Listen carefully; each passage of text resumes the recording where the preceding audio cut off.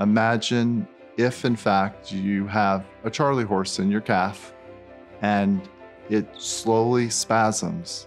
Imagine if that is your lungs, and that's exactly what an asthma attack feels like.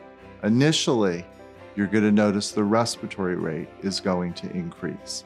So when you're with your child and you're giving them a bath or you're out at the pool, look at them with their shirt off and count their respiratory rate.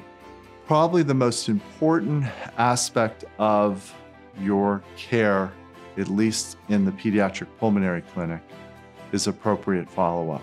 So the gold standard with asthma is with medications, preventative medicines and medicines for intervention. The good thing about asthma is it's very controllable.